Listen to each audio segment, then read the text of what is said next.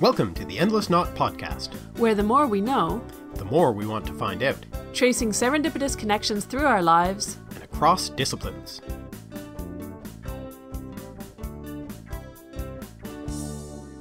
Hi, I'm Avon. And I'm Mark. And today we're talking about ghosts. That's pretty good. My ghost was pretty bad, actually, but there you go.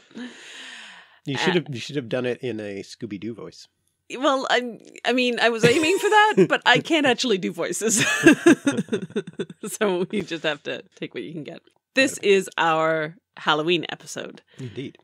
So we are going to be talking about words for ghosts and ghost words. Yeah. But before we get to that, a couple of items. First of all, thank you to our newest Patreon supporter, Amy Pistone, who, by the way, is Apistone, or Apistone on Twitter. And I strongly suggest you follow her because she is a classicist who's really working towards public engagement and public scholarship and is really doing a lot to move the field forward. And thank you very much for your support, Amy. Hi, Amy. Second, as we mentioned in the last episode, we will be attending the Sound Education Conference in November, which is, assuming we are putting this out right before Halloween, very soon. November 1st to 3rd. Yes. Doing two panels on Friday, the 2nd, one on Professor Sue podcast and one on Language and Linguistics podcasts. And then we're also going to be presenting on the Saturday. This is new information. We're basically trying to make ourselves so busy that we can't actually attend or get any of the benefits of going to this conference. But anyway, on the Saturday, we're going to be doing a short presentation. We're not sure of the time yet, which is going to be a sort of mini version of our podcast. Yes.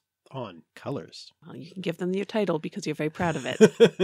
I can't remember. Rainbow Connection. Oh, right. The Rainbow Connection. Yes. Now you can have that as an earworm. The Rainbow Connection, yes. So if you are anywhere in the vicinity or could be in the vicinity of Harvard on the November 2nd or 3rd, we'd love to see you. And please do let us know if you will be attending because we'd love to catch up. Can we list the other participants in those panels? Certainly.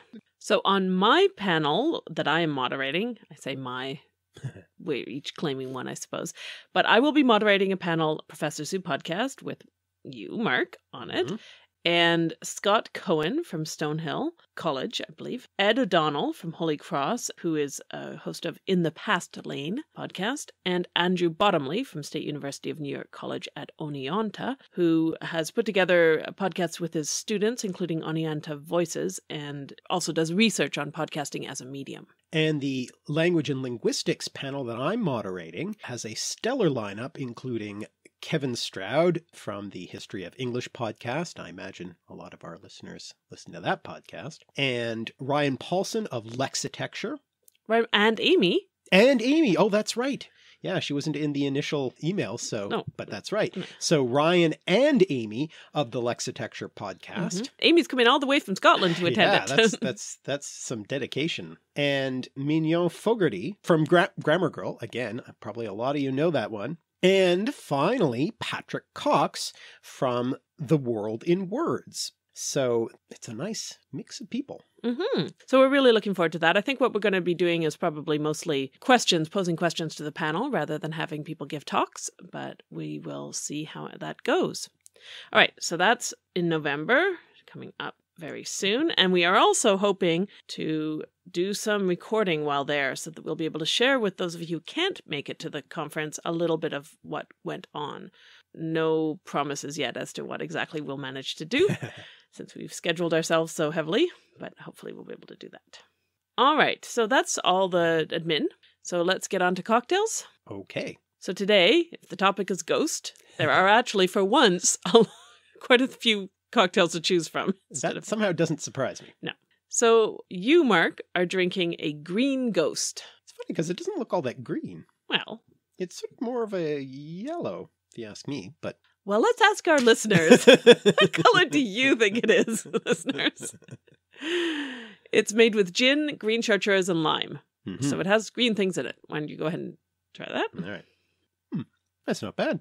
I have not historically been a green chartreuse fan, but actually I quite like this. Yeah, I'm actually kind of envying you yours, and I may have to try one like that later. Because what I'm having is called the Liquefied Ghost. It's just as appetizing as it sounds. It was described on the website that I took it from as like a milkshake for adults. And the only thing that's adult about it is the 2 ounces of vodka in it. So it is with vodka, vanilla sugar syrup, simple syrup, and cream and club soda. That's what I'm skeptical about. No, it just tastes like vanilla ice cream. It tastes like a float. Yeah, okay. Actually, is what it's like, as if you'd done a float, but without a ginger ale or whatever, just the soda water. Just so it's a soda little water. tingly. Right. Okay. Yeah, I guess the sweetness from the sugar syrup kind of makes up for that. Yeah, it really does taste like somebody just melted vanilla ice cream right in some soda, club soda, basically. All right. So not a sophisticated cocktail, shall we say. It's like a vanilla ice cream. A spiked vanilla ice cream. Yeah. But I'm not saying I dislike it, you understand. Yeah. So cheers. Cheers. All right. So today we're going to be listening to the voiceover for the video on Ghost. Do you want to introduce that in any way, or are you good for... Well, it's last year's Halloween episode, and the jumping off point is the word ghost and other words referring to ghosts, but it eventually finds its way to ghost words, which you'll find out what that means in a minute. All right, well, let's listen to that then. England has a reputation as a particularly haunted place, as Owen Davis points out in his book, The Haunted, A Social History of Ghosts. The English language does have quite a few words for ghost, and looking at the history of these words can tell us something about the history of belief in the ghostly and supernatural in England.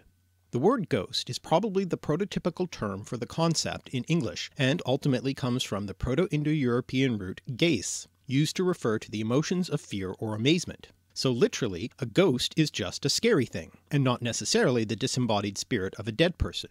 That original sense is echoed in the Old English verb gastan, meaning to frighten, and in the modern English word aghast. However, the Old English noun ghost, from which we get ghost, was most commonly used to refer simply to the soul or spirit in Christian contexts, and not necessarily to a frightening thing.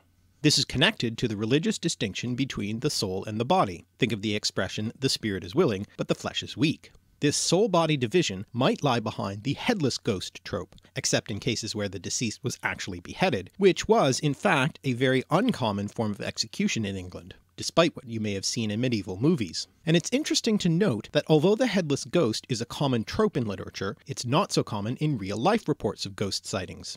There are, of course, a few cognates in English related to the word ghost, perhaps most amusingly the Americanisms snallygaster, a kind of mythical monster supposedly found in Maryland that was said to prey on poultry and small children, and snollygoster, which means a shrewd person devoid of principles, especially a politician. Both words come from German schnell, quick, plus Geist, spirit, perhaps through Pennsylvania Dutch, actually a dialect of German. Of course, that word Geist also forms part of poltergeist, which literally means noisy ghost. The polter part comes from German poltern, meaning to make a noise, rattle or rumble, and comes ultimately from a Proto-Indo-European root which means to cry out or yell, which also gives us such words as bellow, bawl, and belch. Poltergeist was first used in print by Martin Luther, the instigator of the Protestant Reformation, but it didn't make it into English until Catherine Crowe used it in her 1848 collection of ghost stories, The Night Side of Nature, referring specifically to the poltergeists of the Germans. Crowe herself, it seems, later had a run-in with the spiritual realm when one night in February 1854 she was found naked in Edinburgh, convinced that spirits had turned her invisible. The word poltergeist only became popular in the 20th century when used by psychic investigator and debunker Harry Price. Harry Price, a friend of fellow debunker and magician Harry Houdini, was a target for the ire of noted spiritualist and writer Sir Arthur Conan Doyle, inventor of Sherlock Holmes. Conan Doyle at one point threatened Price that if he didn't give up his attacks on spiritualism, he would meet the same fate as Houdini. It's interesting that the noisy poltergeist should make its way into English spiritualist culture in the 19th and 20th centuries, since over that time reports of ghosts speaking became more and more rare, after having been not uncommon in the early modern period. Conveying information was of course one of the purported reasons for ghostly appearances. In an 1829 case heard by the Leicester magistrates, a Mrs. Bridgart brought charges against her serving girl. When questioned, the girl reported that she had seen a ghost sent by God to admonish the wicked boys of the household, who were all liars. The servant girl was let off with a warning. Ghosts could even appear to correct legal injustices, as in the 17th century case of Sir Walter Long, whose second wife tried to have her stepson disinherited, but the ghostly hand of the first wife appeared between the parchment and the candle, impeding the clerk from drawing up the legal documentation. In Latin, spirits of the dead were referred to by such words as umbrae, manes, lemures, and larvae, and these words make it into English at least in a limited way, particularly when referring to or translating classical Latin texts. Umbrae was literally translated into English as shades, a word that comes into English through the Germanic root and is related to shadow. The Greco-Roman underworld was said to be filled with dim shades of the dead who could sometimes return, as seen for instance in some famous scenes in Homer's Odyssey. But more common in English is spirit, which comes from Latin spiritus, literally meaning breath, think respiration. It comes ultimately from a Proto-Indo-European root that means to blow, which comes down through the Germanic branch as Old Norse fisa, meaning to fart, which then makes it into English as fizzle. So if the belching poltergeist wasn't enough for you, here's a farting spirit. Some of these Latin words make it into the 1597 book Demonology by King James I. Yes, King James wrote a book about supernatural threats, such as lemures and umbrae mortuorum, literally shades of the dead. King James also defined the term wraiths as spirits that appear in the shadow of a person newly dead or to die to his friends. So a wraith, by his definition anyway, was the spirit of a person either on the point of death or having just died, not returning later. We don't really know where the word wraith comes from, though it first appears in Scottish English, possibly from the Old North vorther, meaning guardian, or perhaps connected to wrath, implying a vengeful spirit. J.R.R. Tolkien suggested a connection to writhe, perhaps appropriate to his use of the word in The Lord of the Rings. Another more recent mystery ghost word is spook. First appearing in English in 1801, it seems to come from some unknown Germanic source. Spooky.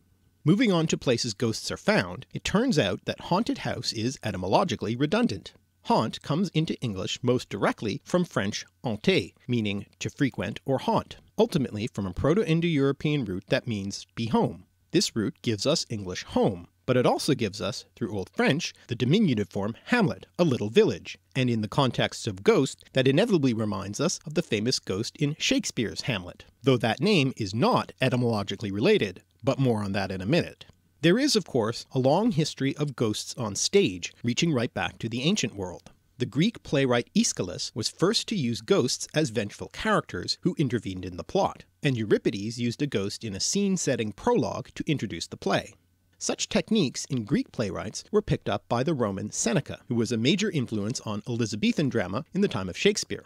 The ghost of Hamlet's father is perhaps the most famous literary ghost of all time, and he is an example of the ghost of the murdered come back to reveal his killer. Though this may seem more the stuff of a sensational literary trope, early modern authorities did indeed take such claims seriously. Murder investigations have been launched on the evidence of ghost sightings, as in the 1660 Westmoreland case of the ghost of Robert Parkin appearing before one Robert Hope, crying out, "I am murdered! I am murdered! I am murdered!" And in 1728, the body of a boy of Bowminster, Dorset, was exhumed on the evidence of sightings of the boy's ghost. It is in this very world that Hamlet can be driven to revenge against his uncle on the say-so of his father's ghost. And indeed, it's striking that such beliefs held on in the Protestant era. Before Martin Luther and his fellow reformers, the Roman Church's doctrine of purgatory could easily allow for the idea that the ghosts of those not yet admitted to heaven on account of their sins, or the spirits of the righteous come back to admonish the sinful, could well return to the mortal realm. But it seems somewhat surprising in Protestant England, in which Reformation theologians rejected Catholic notions of purgatory as mere superstition. And this brings us back to Hamlet, who is himself not sure of the reality of the ghost, but it leads him nonetheless to start thinking about the nature of life and death. Speaking of Hamlet, the legendary story is recounted in a number of different versions, most importantly in the Danish writer Saxo Grammaticus's Gesta Danorum, or Deeds of the Danes, in which the name Hamlet appears as Amleth, or actually Amlethus in the Latin. So, as I mentioned before, this name is not related to the word Hamlet, meaning little village. The traditional interpretation of the name, based on the elements of the Old North amlothi, is that it is composed of ama, to vex or annoy, and other, mad or frantic, and this obviously reflects the character of Hamlet feigning madness in order to avenge the death of his father, who was killed by his uncle who married his widowed mother. That second element, other, meaning mad or frantic, is the name of one of the gods in Norse mythology, the husband of Freya, and the word also seems to be the source of the name of the god Odin. And not only does it have the meaning of madness or frenzy, but also poetry and inspiration, which, as that spirit root suggests, can even imply possession. What's more, Odin is a god of the dead, what's technically called a psychopomp, from the Greek word for spirit, psyche, leading the souls of the dead to the afterlife. Specifically, Odin plays host to dead warriors in Valhalla, and Odin is associated with the wild hunt, the ghostly procession of hunters in wild pursuit through the sky, thought to presage great calamity. Now getting back to Shakespeare, his other famous ghost is that of Banquo in Macbeth. In that story, the ghost returns not to reveal his killer, Macbeth, but instead to haunt him. Like Hamlet, the play Macbeth casts a long shadow over the history of English literature. After Shakespeare, perhaps Britain's most important playwright is George Bernard Shaw, who himself wrote a Macbeth skit, a short comic sketch about the relationship between Macbeth and Lady Macbeth. Though Shaw did not contribute to the canon of stage ghosts, he did work for a while as a ghost writer, for a music criticism column in the satirical publication The Hornet. Of course, Shaw's most famous play is Pygmalion, adapted into a musical as My Fair Lady, in which a pretentious linguist named Henry Higgins tries to turn an ordinary Cockney flower girl, Eliza Doolittle, into a true lady by giving her elocution lessons. Though Shaw denied it was a truly biographical sketch of anyone, he did admit that the character of Henry Higgins was based largely on real-life linguists Alexander Melville Bell and Henry Sweet. Bell was an expert in phonetics, elocution, and proper speech, much like Henry Higgins, and invented visible speech, a system of phonetic symbols for writing down speech sounds, which was useful not only for teaching proper elocution, but also for teaching the deaf to speak. Bell was the father of Alexander Graham Bell, inventor of the telephone, which I suppose now gives us the opportunity to ghost friends and lovers we wish to dispense with by not answering it.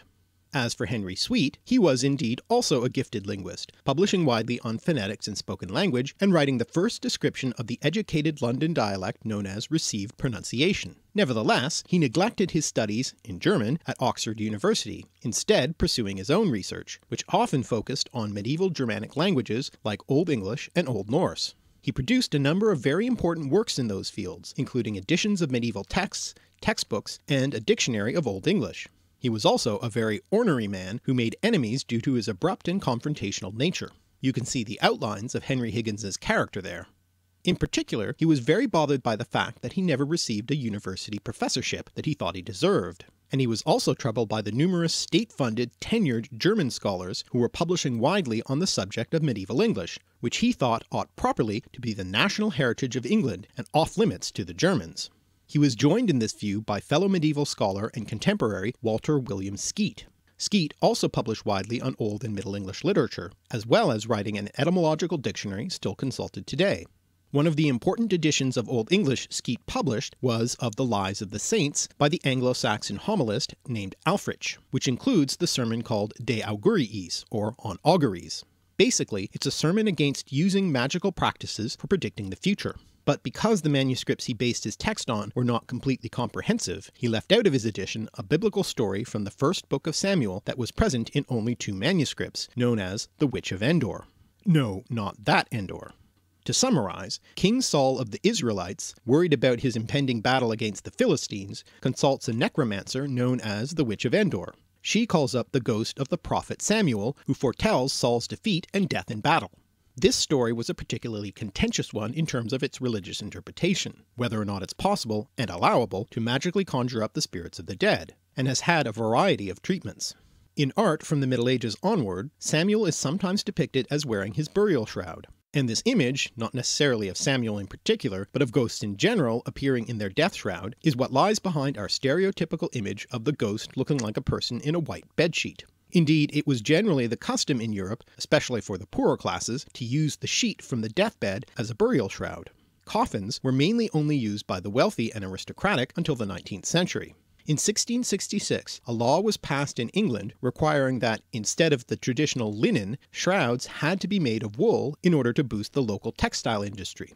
And because of the many sightings involving white-sheeted ghosts, and presumably the many hoaxers who donned a white sheet to get the appropriately ghostly effect, it became potentially hazardous to appear at night in white clothing. In one instance, in 1851 in Manchester, a thief named James Devine wrapped the white calico cloth that he had just stolen around himself and was confronted as a ghost, then apprehended and prosecuted.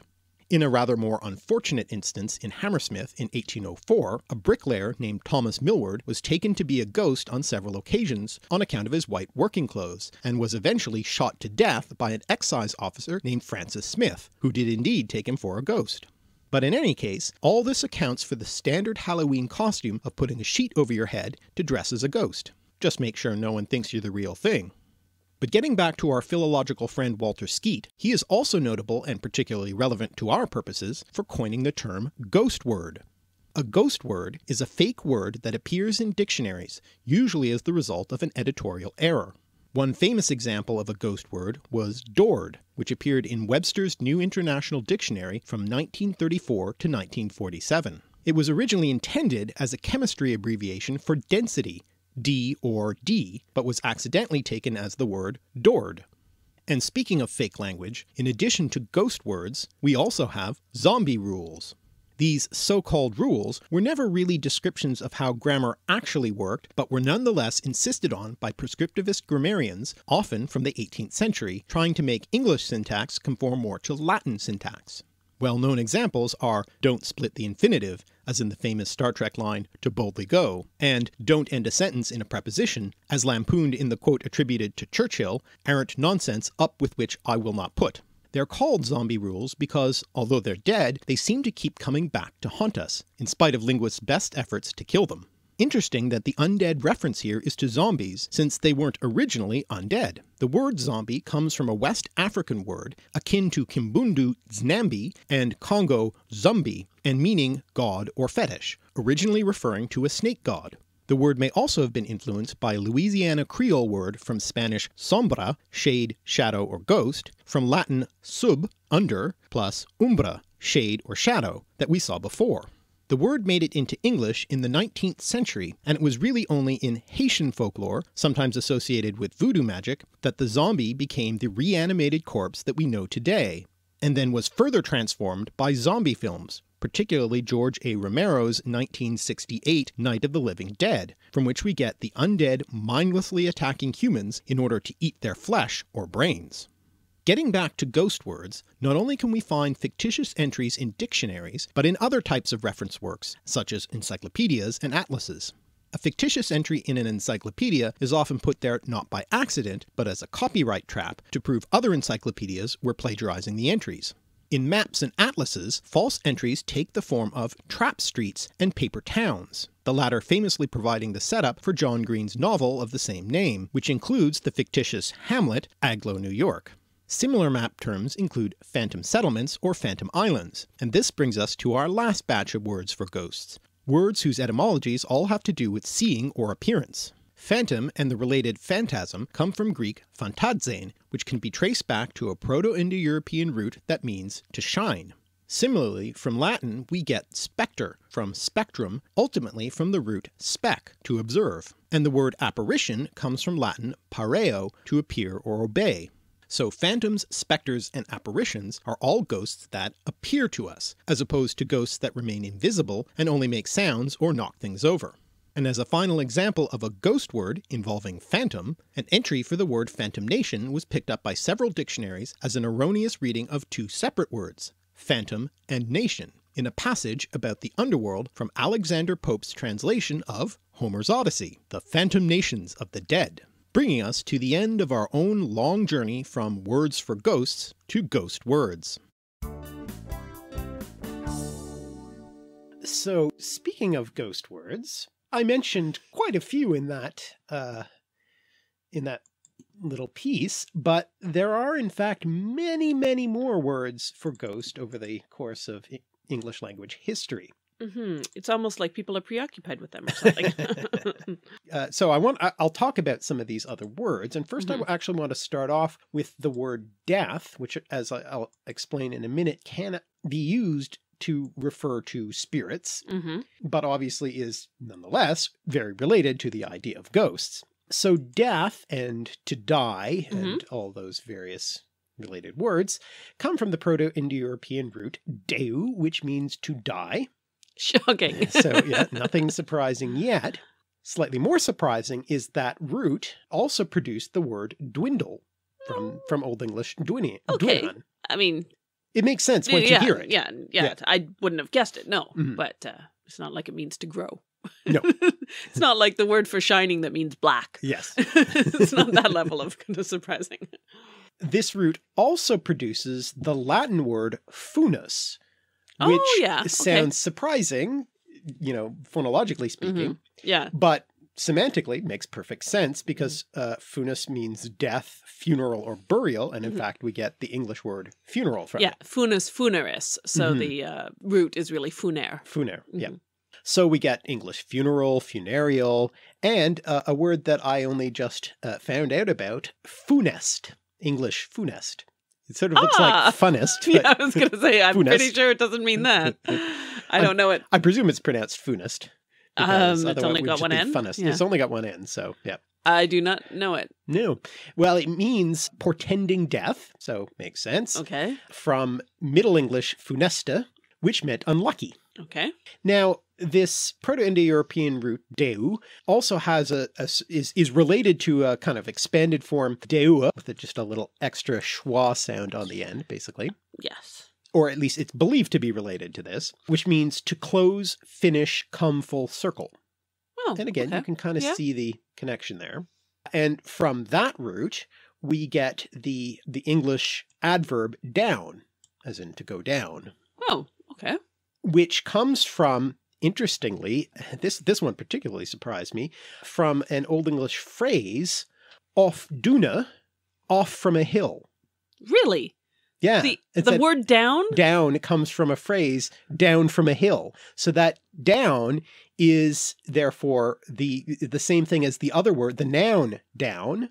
Oh, like above downs. the downs. Yeah. Right. Yeah. Which means hill. Okay, that is surprising to me because down surprising. seems such a basic word. Yeah. Yeah. As a preposition and an adverb. Adverb. Okay.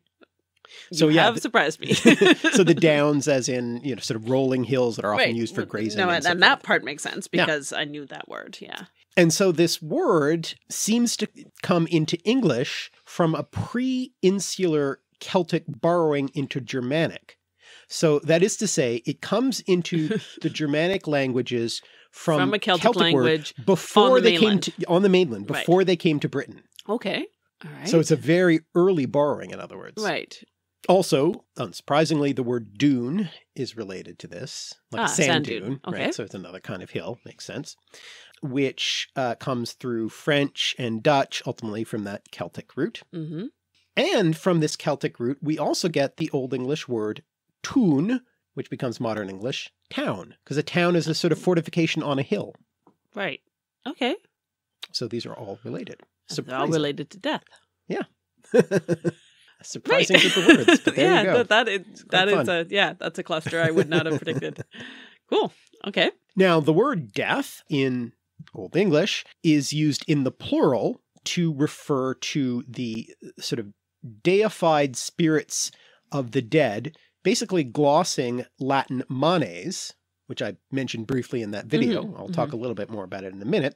So not only the plural of death, so in Old English, dathus, but the compound word dath godas, death gods, literally. Okay. Right. So also referring to manes. Yeah. Right. So those two words. So yeah, the deified spirits of the dead, the gods of death or the underworld seems to be what, is what that's referring to in that case.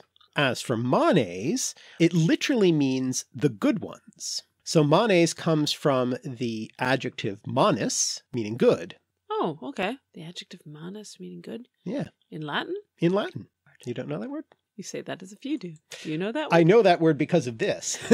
Yeah, you didn't know that word. I did not know that. M-A-N-I-S? M-A-N-I-S. Sometimes M-A-N-U-S, but more commonly M-A-N-I-S. Manus. That must be an old Latin word that doesn't make it into classical Latin commonly. I mean, I'm not going to say it never makes it in, but unless I'm forgetting something, but I don't know that, no. Well, interestingly, that Latin word comes from the Proto-Indo-European root ma, meaning good, as well, with a number of derivatives, mature, matins, matinee, and mater matuta, which comes from the adjective matutinus, of the early morning. Yeah, I'm pretty sure you mentioned that. I mentioned that in a previous video. Yeah. She's the Roman goddess of the dawn that later becomes associated with both Aurora and the Greek Eos. And that word, matuta, mater matuta, that phrase leads to the very obscure English word, matutolipea, morning sadness. I mean, it's not an obscure feeling, but yes, I do think it's an obscure word. Yes, that feeling, you wake up in the morning. So all that from death. Now, the earliest word attested that is ever? It's really impressive. in Old English, that is used in Old English to refer to what we now think of as a ghost. Okay. That is the this spirit is so of a much dead less of come a back to breaking the news piece than it was the earliest word attested. Okay. The earliest word meaning ghost in English is not ghost. It is in fact the word soul. Right. Which would make obviously sense, be a connection there. So Old English soul could be used to mean the disembodied spirit of a deceased person or occasionally an animal, regarded as a separate entity and invested with some degree of personality and form, as it's defined in the dictionary. But it could also refer to soul in the other sense, the living... something you have in your body. Yeah, the spirit in the body. Yeah, your immortal soul. Now, it's uncertain where this word comes from. It's from a Germanic root, so it has cognates in other Germanic languages, but where it comes before that is not clear. It's sometimes said to mean originally coming from or belonging to the sea, because that was supposed to be the stopping place of the soul before birth or after death. From the sea we come, and to the sea we return? Yeah. That's not what they say in the... So if so, it would come from the Proto-Germanic root siwas, which is related to the word sea itself. Okay. And another sort of version of that explanation is that it might mean something more like from the lake, because the difference between different bodies of water was not so strict. So, which was thought apparently to be the dwelling place of souls in ancient Northern Europe. Okay. So some kind of sea-lake connection, possibly. That's interesting. I did not know that. Now, another word that, a common modern English word that you may be surprised to hear was once used to refer to a ghost is the word hue, as in the color word. Oh, yeah, I didn't know that. So it could mean from Old English into the early modern English period, not only color, but it could also mean an apparition or phantasm.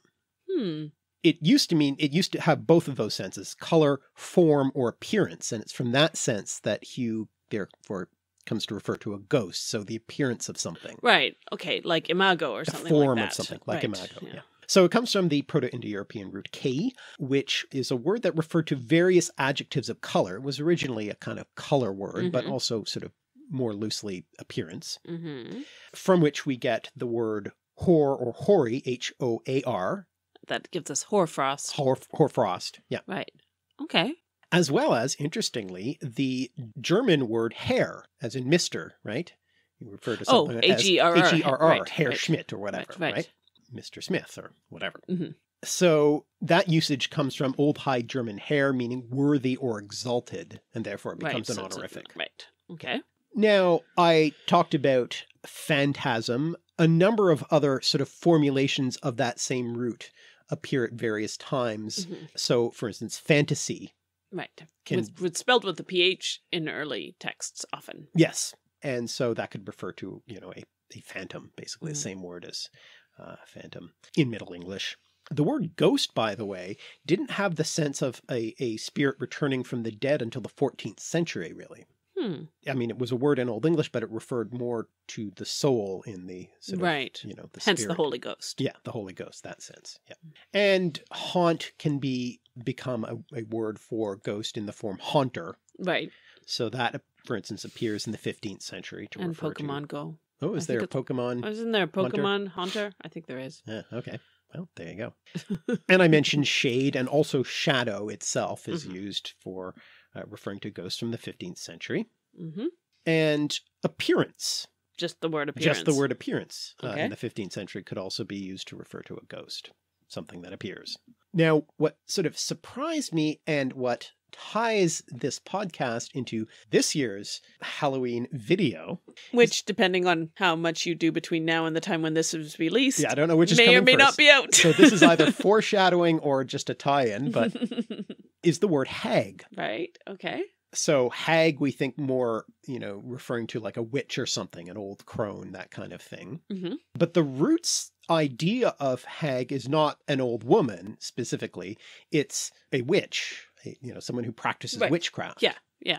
But it could also, in the 16th century, be used to refer to various types of kind of spooky things, shades of the departed, ghosts, hobgoblins, terrors of the night, various types of scary things.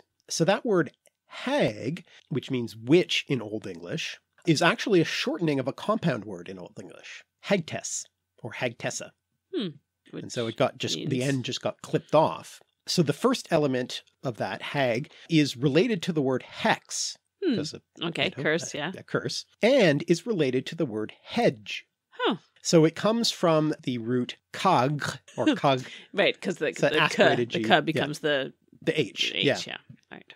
Yeah, that's the same sound change that you see in all over German. canis and hound. Yeah. So that root kag means to catch or seize. Okay. But it can also mean a wickerwork fence. As something that holds people in. Yeah, holds animals in or something like that. Yeah. Now, the second element of that Old English word hagtessa, the tess part, comes from the root deu, which we've talked about before. Shining? No, not shining. The death one? No, not in this episode. No, not God. It means to blow or to fly about or rise like smoke or something like that. Oh, this is your fart bird. Not your fart bird. It was in the it was in the Christmas episode. Turtle dove. Yes. Dove. Yeah. So smoky, moving like smoke, something like that. And so, yeah, we get dove, we get the word deer, which originally referred to the breathing. So it was a general word for animal. And so it meant animate. And typhus, interestingly. Which makes you inanimate. Yeah, okay. But that element probably had the sense, when it became that tess element, probably had the meaning of something like a fairy or a demon or a spirit. Something along those lines. So a hedge spirit or something. Yeah. And the compound might have had the general sense of something like a hedge rider or she who straddles the hedge. Like being on the border between things? That's kind of the idea. Yeah. So the hedge was the boundary between civilized world, right? Like the village, the pale. Yeah. So the settlement beyond the pale, and the world, the wild world outside. Mm-hmm. And so that's what a hag was. That is interesting. But we've gone quite a ways from ghosts. We have gone quite a ways from ghosts. So let's bring it back with the word vizard. Have you heard that word before? Nope. It's an obsolete word. I don't think so. I vaguely feel like I might have seen it at some point, but not as something in use. It's from the 16th century. It's related to the word visor. So it comes from a root that means to see, wade, the Proto-Indo-European wade, from which we also get the word video, and therefore visor, the Latin word video, to see. But it also comes into English in the word wise. So a wise person is someone who sees. Right. If you think of it that way. That makes sense, yeah. And from that, wizard, another word that I'll be talking about in this year's video. So tune in for that. Or you've already seen it. Yes. We really don't know. Though actually, I suspect this podcast will come out before the video. Probably. I suspect the video is going to be to the last minute. We'll see. Now, another word that makes it in directly from Latin is umbra. I mentioned that as a Latin word. Wait, go back to vizard. Yeah, vizard. What does it mean? You never actually said it means ghost. Phantom, okay. You specter. You never said that. Oh, you sorry. Just said These are all words that mean ghost. Okay, so vizard means ghost. Ghost. And is a word that means something you see. Yes. Okay. I guess in the sense of an apparition type thing. So that was not... Yeah. Got it. So umbra, a Latin word, which comes directly into English with the same meaning, a shade, a spirit. Yeah, though not used in modern English these days. Not anymore, but it has been. Yeah. And that Latin word comes from the Proto-Indo-European root anho, which means blind or dark. Okay. Yeah. Makes sense, a shade, right? And that word, that root leads to a number of English words like somber, sad feeling, and sombrero, a hat that gives you shade, right? Ah, right. So yes. literally, both sombre and sombrero, literally sub umbra, Yes. Yes. under the shade. Under the shade. Right. So when you wear a sombrero, you're under the shade. Mhm. And it possibly also influenced, as I mentioned in the video, the word zombie. Yes, right. As a sort of side word. I mean, it's not the word it comes from, but No. it may have influenced the way Yeah. it ended up sounding. Right. So the word it comes from is from some Bantu language, we don't know exactly which, forms like Zumbi and Znambi, which meant a fetish. But it may have been influenced by Umbra. But it may have been influenced by Umbra through the Spanish form sombra, which means shade, shadow, ghost. Right. And I might talk about the word fetish itself In your video? in my video. So Right. another little teaser for that. Can you tell that Mark's in the middle of research? It's all whizzing around his head. I can almost see it. I can see the diagram you tried to make on the blackboard of all of these connections. Yeah, it was too complicated. There's a lot of lines going a lot of different places. So another Latin word that makes it straight into English is larva. That makes it into English with a different sense. With a different sense. So I'll talk about that in a minute. But so larva is first attested in 1651 in the sense of a ghost. And larvae, the form larvae with an E at the end, a little earlier in 1620. Okay. The Latin word larva can mean both ghost and mask. It's uncertain exactly where that Latin word comes from, but it might be related to the lares. Right, which are spirits of the house. Yeah. And where that word comes from, well, this is one of these cases of Etruscan? So yeah, especially anything to do with religion. They're always very happy to go, Etruscan? Yeah. So there is apparently a word, an Etruscan word lar, that seems to be the source of this. Okay. Now, of course, as you mentioned, the other sense of the word larva in English is the biological sense of an early stage of development in When insects. you say the other sense of the word, you The mean main the only sense, sense the only anybody sense that knows anyone now. knows, Yeah. yes. And that word comes from the mask Right. sense of the Latin word. Because it masks its later form. Yeah, so the young form masks the adult, the mature adult form. This terminology was invented by Linnaeus, the taxonomer. So these kinds of ghosts in Latin are also known as lemures, which is probably from a non-Indo-European word. Who knows where? Etruscan? Who knows? But is possibly related to the word lamia, which comes into English, meaning ghost, but it is a Greek word originally that means, well, actually the English word, not so much ghost exactly, but more female demon. Okay. In Latin, lamia means witch or sorceress or vampire. It seems to have this vampire. Sort of, to it. yeah. But ultimately from Greek, lamia, which means female vampire, man-eating monster. And it's the eating that's crucial there. To the Yeah, meaning it's of the actually word. man-eating or child-eating. And Child actually some of the earlier stories have to do with eating children. Right. Her own or others. Literally, it means a swallower. Ah, okay.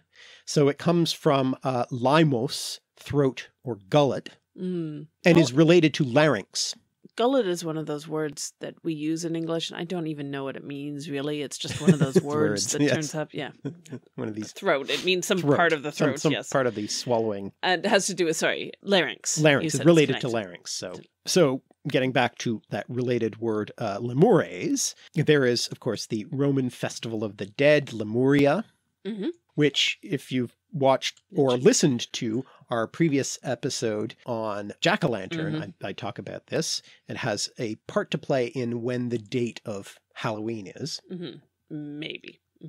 So for the ancient Romans, Lemuria, which was this is actually in May, so things get shifted around, was supposedly anyways, a festival to exorcise the restless and malevolent ghosts of the dead, and included a ritual of walking around the house in bare feet, throwing black beans over the shoulder. Lots of fun. Hey, the Romans knew how to party. Everybody knows the Romans are all about the orgies and having fun.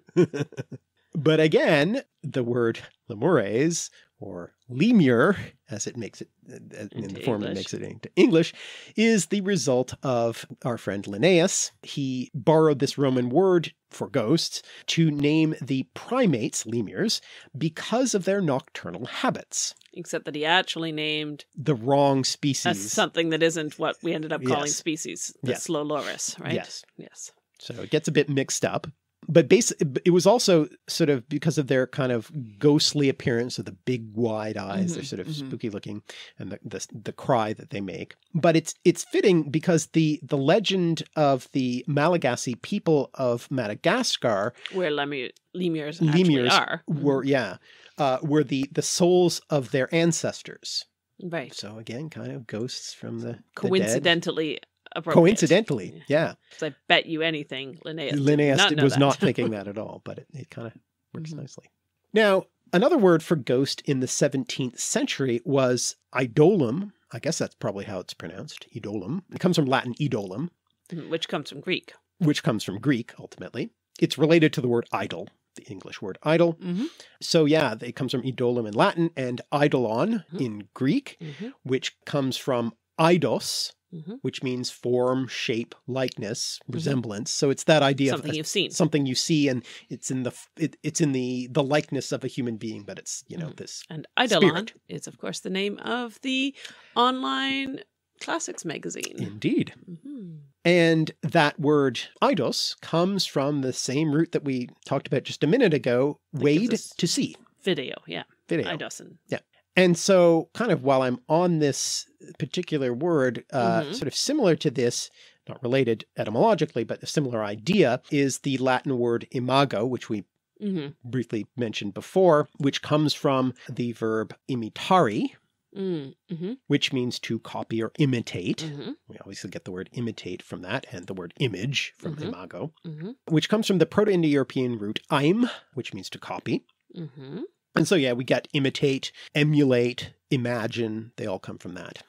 So this word imago makes it into English directly from Latin. So imago in English doesn't mean ghost, but in a kind of interesting connection to what we've been just talking about, it refers to the final or adult stage of an insect. Oh, no one ever uses that. No. So that's coined in the 18th century, end of the 18th century. And so the name is due to the fact that such an insect, having passed through its larval stages and having, as it were, cast off the mask or disguise, shows its true image. Right. Yeah. And of course, there are many, many, many other words that refer to ghosts throughout the history of, I've just picked out the sort of most interesting, but if you sort of look at the later ones, there are some that come from other languages, like churl, which comes from India. Oh, say again? Churl. Okay. It specifically means the ghost of a woman who has died in childbirth, believed to haunt lonely places malevolently and spread disease. Going to sidestep all the discussion that could lead to because we don't have time. The word jumbi, which sort of parallel to zombie, basically, but it means ghost or evil spirit, and is used in the West Indies. But there's a number of words that come from Celtic, various Celtic, specifically, Scottish and Irish words. So thivish. Okay. First used in English in the 19th century, means ghost or apparition or something. These are sort of literary words, right? Yeah. So they make it into English because famous writers like Yeats or... Well, they may be dialect words that are actually used. Yes. But they make it into English as literary words. Right. Okay. Yeah, so that one in particular is associated with Oscar Wilde and Yeats. They both kind of use that word. Solth, which I guess is how it's pronounced in English. But again, it comes from Yeats, so it's an Irish word. Okay. Bodach, another Irish word. Primary sense means peasant or churl, but it can also mean spectre. Hantu, that's from further afield. Yeah, that's not Celtic. Surely. Not Celtic, no. That comes from Malay. Okay. So it's a Malay word. Okay. And wild huntsman, I mentioned the wild hunt, so that gets used to just refer to phantoms. Duppy, again, that's a word associated with the West Indies. I recently saw that in the Anansi stories by Neil Gaiman. Right. So, I mean, there are lots of words that have more recently made it into English from various sources. So, you know, if you're writing a ghost story, you've got lots of words to work with. Yeah. And each one presumably has a slightly different tradition of how they work and where they come from and how to get rid of them and that kind of stuff. Good. Okay. Well, you've really covered all the words. I have no words to add particularly. But what I thought I would do is talk a little bit about you mentioned in passing some ancient ghosts. And you mentioned the famous ones in the Odyssey. Right. But I was thinking more of ghosts in the I was thinking about what ancient ghosts are there in the kind of haunting us way. In the idea of people who really are coming back from the dead to pester the living in some form. These are, I guess, more kind of folk stories than epics. Well, or both. I'm not there yet. Okay. So there is specifically the epic ghost. Right. There's a ghost in epic who we start with the Iliad and we don't stop. No self-respecting epic would be without at least one. Now, these are ghosts that come back in dreams. So there's a really strong tie between ghosts and dreams. And in the ancient world, you often see ghosts in dreams, which, when I think about ghost stories in the English literary and folk tradition, they aren't really dreams. You don't see them in dreams. They come back in a more... So I'll talk about some of those as well. But to cover off some of the most famous ghosts in literature in the classical world, you have Patroclus, Achilles' friend, after he's dead. Right. He comes back, and specifically he comes back in a dream to Achilles and says, "You haven't done what I told you to do. You're treating me badly," and scares Achilles, pestering the living. And then, so that's in the Iliad. And so once you've had that in the Iliad, everybody has to have that. Right. In the Odyssey, he goes to the entrance to the underworld and he calls up shades from the underworld, and that's very ghosty, but it's a different kind of ghost. But then you have the Aeneid. You have Hector's ghost comes back. Hector comes back in a dream to Aeneas to tell him, warning him that Troy is falling and he has to get out. Actually, as he leaves the city, Aeneas famously escapes Troy with his father on his shoulder and his little boy held by his hand, and he walks out and totally forgets about his wife. She walks a few paces behind him, we're told. And in the confusion of leaving the city, he loses her. And by the time he goes back for her, she's dead. And she comes to him as a ghost. So we have Creüsa's ghost who comes back and says, "Oh dear, it's okay. It's totally not your fault. The goddess of Mount Ida wants me to stay here anyway. So go off and make sure you find another mother for our son and go marry again. It's totally okay." Yeah, right. Yeah, well, this is the story he's telling to Dido. This is told by Aeneas to Dido, as he's just been rescued from a shipwreck. So anyways, it's ghost is the important point here. He also sees the spirit of his father later on. In the underworld. And so, I mean, he does. I'm kind of trying to stick to ghosts who are... in the land of the living. Come back from the dead. There's a whole other world of going to the underworld. Right. I mean, he sees Dido, he sees everybody in the underworld. But in terms of ghosts that come back from the dead, his father actually comes to him in a dream at one point too. So we have a bunch of dead people come to him in dreams. And that's really the form in which it happens again. After Virgil, we have some of the other famous ones and kind of impressive ones.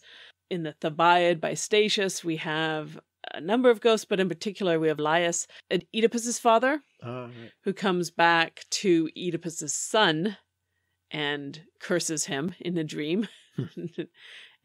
Not that he needs more cursing. There's a lot of cursing going on in that family. There's no escape. But it's because the Thebaid is the story of the seven against Thebes, and the civil war of the two twin sons of Oedipus. So we have him, and it's told, and he's very gruesome. He still has all of the marks, and this is one of the things about these ghosts is they have the marks of their death on them.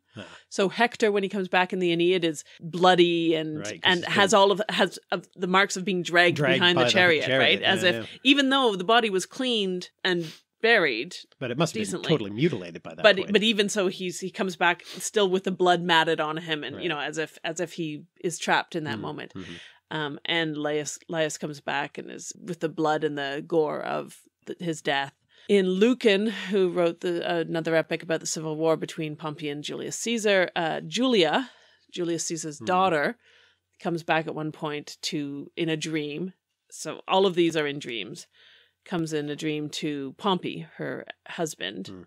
She died in childbirth, and she comes back to him and tells him that he's going to die soon and they're going to be reunited in the underworld, and that the whole underworld is in total chaos because of all the people that are being killed in the Civil War. And they can't process them fast enough, basically.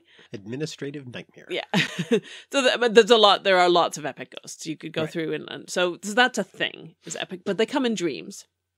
There's also tragic ghosts, and you mentioned that in passing. So a very famous one is Clytemnestra in the third play of the Aeschylus trilogy, known as the Oresteia, in the play called the Eumenides. She's killed in the second play, and in the third play, towards the beginning, she turns up as a ghost and yells at the Furies for not managing to drive her son crazy yet. Right. Well, what are you doing? Are you giving up? You can't give up. And she again comes, sort of bloody. And so there's definitely this idea that the ghosts are terrifying. They're scary. They're not just prophetic. These are dead people who died violently, who come back angry, with the marks of their violence and the violence on them, and are terrifying to people in their dreams. But because they're in dreams, this is sort of, the epics definitely treat them as truly there. They're real ghosts who come back. But when you wake up, many of these people, when they wake up, forget. Aeneas seems to always forget his dreams when he wakes up. Creusa, I guess, is not a dream, but they often don't remember them, or they only sort of remember them. It's the reader who sees them, right, more than the person in the dream. And then there's Euripides has ghosts. So there's a number of tragic ghosts who are interesting. And then Seneca, the Roman playwright, many things, but one thing he did was write some tragedies. And he adapted and translated or adapted Greek tragedies. And he really went to town on the ghosts. He really likes the ghosts. Right. And it's his ghosts that are important for Shakespeare's ghosts, right? Seneca is hugely influential on all of the revenge tragedies and tragedy in general. Tragedy in general, yeah. Because it's the only Latin tragedy that survives to the Middle Ages. So the structure of Renaissance drama is based directly on Seneca. Yeah. And many, many other things in it. And so one of the things he has is these vengeful ghosts who come back. For instance, in the Octavia, which may not actually be written by Seneca, but is attributed to Seneca, the ghost of Agrippina, the mother of Nero, comes back to haunt Nero.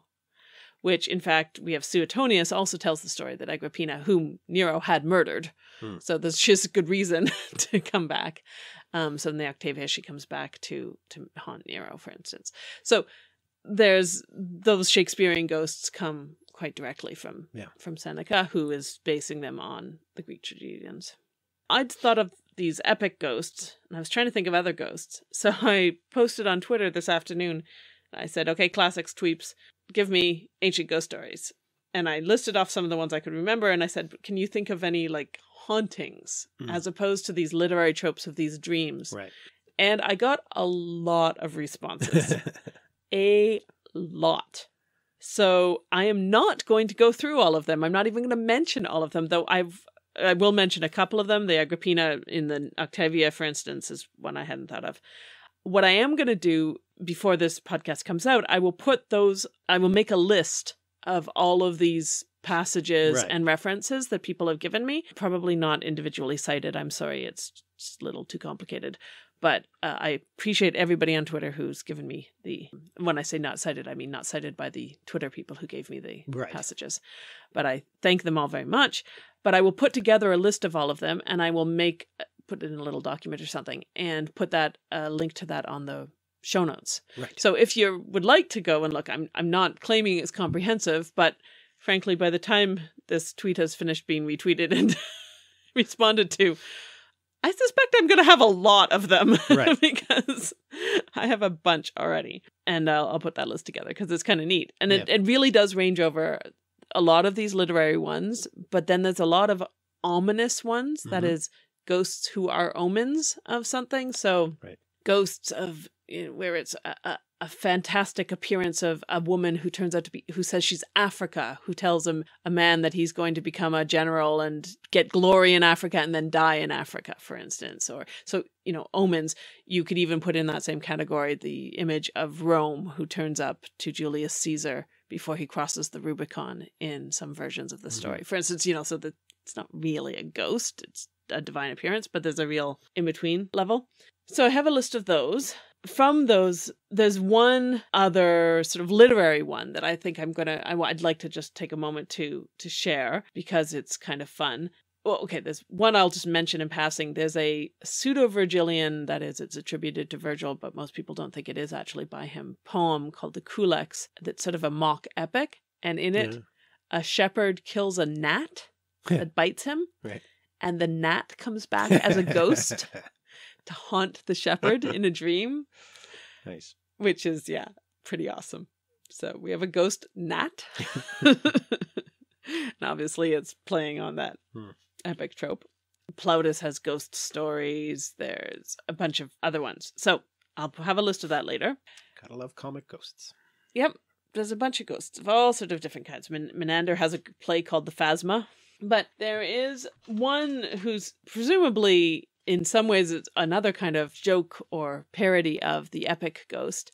In Propertius, who is a love poet, who writes love elegies, his girlfriend in books 1 through 3. So he writes 4 books of poetry. And in the books 1 through 3, his poems that are about a girl are mostly about a girl called Cynthia, whom he loves and who rejects him and who he pines after. And they have all the typical kind of love affair stuff. Well, in book 4, it turns out she has died. And she comes back in poem 7 as a ghost. I'm not going to read the poem's reasonably long. Basically, she comes back and yells at him for not showing enough grief that she's dead and finding another girl. And isn't he an asshole, basically? This is what the poem is. But it starts with a little meditation on the idea of ghosts at all. This is in the translation from the Oxford World's Classics by Guy Lee. Propertius Book 4, Poem 7. A ghost is something. Death does not close all. A pale shade escapes, defeating the pyre. For I have seen Cynthia leaning over my bedhead, though lately buried by the busy road. While sleep for me was hung up on love's funeral, and I mourned my bed's cold kingdom. She had the same hair as when born to burial, the same eyes, but the dress she wore was charred, and the fire had eaten into that beryl on her finger, and lethe water had chafed her lips. Anger and voice were those of the breathing woman as her brittle hands snapped their thumbs. And then she goes on to yell at him, "Traitor, from whom no woman need expect good faith. Can you have fallen asleep so soon?" Etc. How dare you forget me so easily? And yells at him, "You didn't follow my funeral pyre long enough. You didn't care about me enough. You've got other girls now." But then she sets him a sort of a set of duties, what she wants from him. Take care of my nurse and my other slaves. Make sure you aren't mean to them, and then maybe release them. Take care of my grave. Burn those poems you made about me. Cease your boasting about me. Take care of my grave and my gravestone. Write me an epitaph. Here in Tiburtine ground lies golden Cynthia, bringing glory to your banks, Father Annio. And pay attention to dreams. And when you die, others may own you now. Soon I alone shall hold you. You'll be with me, and bone on mingled bone I'll grind. And then she vanishes. Having thus dealt with me in bitter accusation, the shade from my embrace faded away. And even that's an epic trope, because all of those ghosts that turn up to Aeneas in particular, though others as well, the living always try to embrace the dead. Right. If they're their mother or their father, and they can't. They can't touch them, and they vanish after as they try to embrace them. I have a slightly tangential question. Yes. But when parodying epic in Latin poetry, do you write it in the sort of metrical form of an epic, or do you use something else? Either. So that Culex poem, the pseudo-Virgilian, is written in an epic meter, in the epic meter. The Propertius poem is an elegy, so it's written in elegiac couplets. Now, elegiac couplets have one line of dactylic hexameter, which is the epic meter, and then one line of iambic pentameter. Right. So, Ovid plays with that, where his very first poem in Elegies, he starts with, I was going to write an epic, but then Cupid stole a foot away. Mhm. So the first line sounds like epic, and the second line is 1 foot too short. Right. It's only a pentameter, not a hexameter. So you can do it either way. You can actually have something that in form is like an epic, and then you make it non-epic, burlesquing it. Yeah. Or you can use epic. The parody can be really importing epic tropes into a non-epic meter. Right. By using epic ideas in something that explicitly by meter shows that it's not epic, it's already parodic. Yeah. It's all about that incongruity. Mm-hmm. So that's Propertius. But what I was asking people to find me, and people did, was more on the sort of haunted house kind of idea of a ghost, right? So not a dream or somebody who comes, some vision that comes or some haunting that occurs. And I did get various other interesting ones, but the one I want to read a part of is from Pliny the Younger. And this one's, a lot of people brought this one up.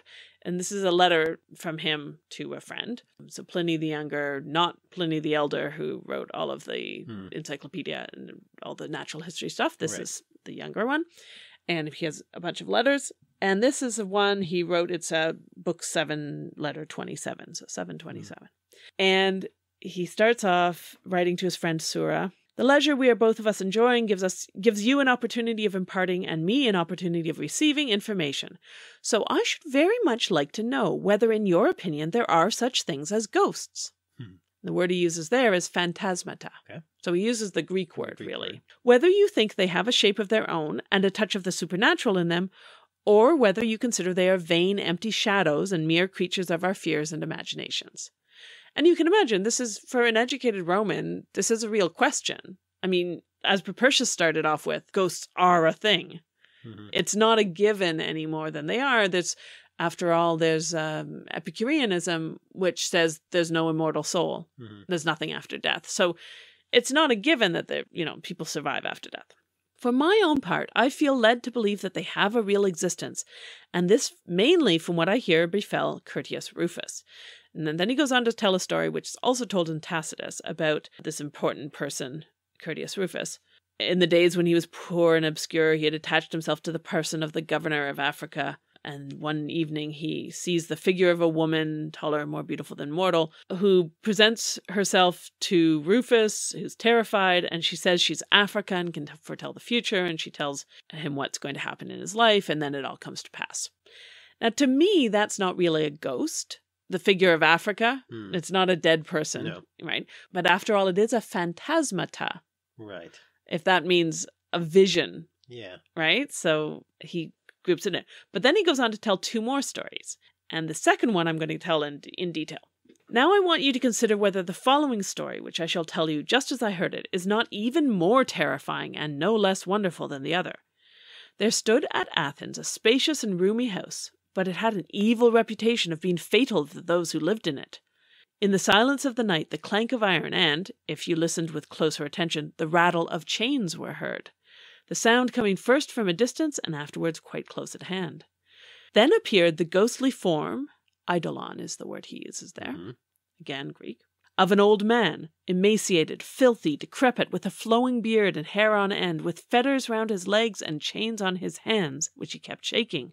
The terrified inmates passed sleepless nights of fearful terror, and following upon their sleeplessness came disease, and then death as their fears increased. For every now and again, though the ghost had vanished, memory conjured up the vision before their eyes, and their fright remained longer than the apparition which had caused it.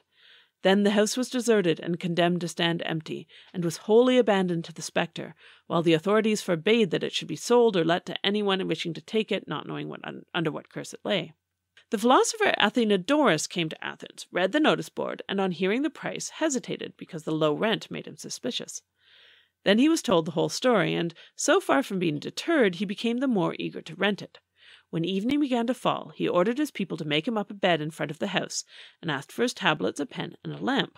Dismissing all his servants to the inner rooms, he applied mind, eyes, and hand to the task of writing, lest by having nothing to think about he might begin to conjure up the apparition of which he had been told and other idle fears.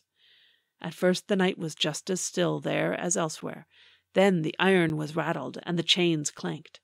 Athenodorus did not raise his eyes, nor cease to write, but fortified his resolution and closed his ears. The noise became louder and drew nearer, and was heard now on the threshold and then within the room itself. He turned his head and saw and recognized the ghost which had been described to him. It stood and beckoned with its finger as if calling him, but Athenodorus merely motioned with his hand as if to bid it wait a little, and once more bent over his tablets and plied his pen.